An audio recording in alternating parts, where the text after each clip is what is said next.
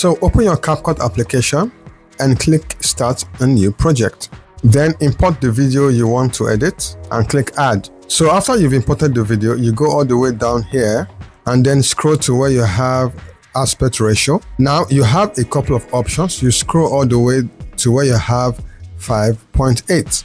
So this is where you have your 5.8 right here. Then after that, I'm going to click Export to export my video.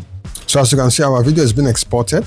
So as you can see right here, this is the video we just exported and the Capcut logo is very visible there.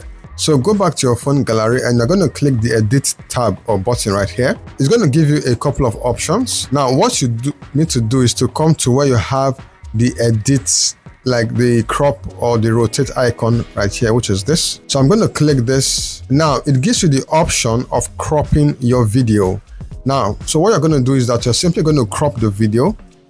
Just crop the edges and the logo is right here. So you're going to crop out the logo like so, and you're going to click the save button right here. So click save and then your video would save automatically. So as you can see, the Capcut logo is no longer on the video. If you found this useful, please like, share and subscribe.